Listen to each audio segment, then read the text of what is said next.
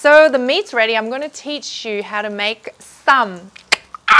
So grab your choice of a wrap, of a vegetable, a nice bit of lettuce, double with a sesame leaf, layer it with a radish slice. You don't have to do this, but I'm just making the world's bestest sum ever. This is the hero. Meat goes in there, the heart of the sum. This is the spring onion.